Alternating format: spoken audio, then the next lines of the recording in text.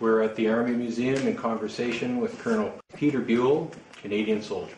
People ask me sometimes, what do you think about on the VE Day, on November the 11th? There are many things I think about. I'll never forget, well, there are two fellows I'll never forget. That's Dave Romans. He was a Dave and I and another fellow were the Three Musketeers in Melville Cove from about that age. When you're boys, yeah. Yeah, and then going on in Melville Cove, and he was a great softball pitcher. We could beat the seniors. We played off for the little team from Melville Cove, played off for the city championship.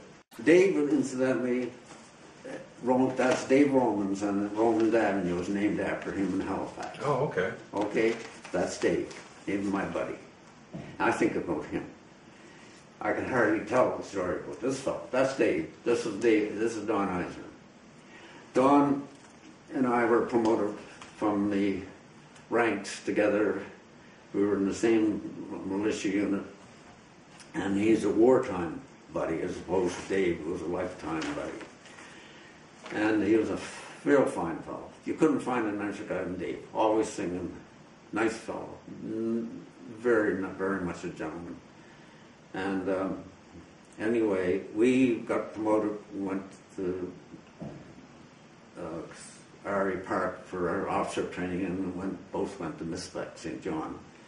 And we were young and full of vigor there. We went with a group of girls, we called them Sexy Six.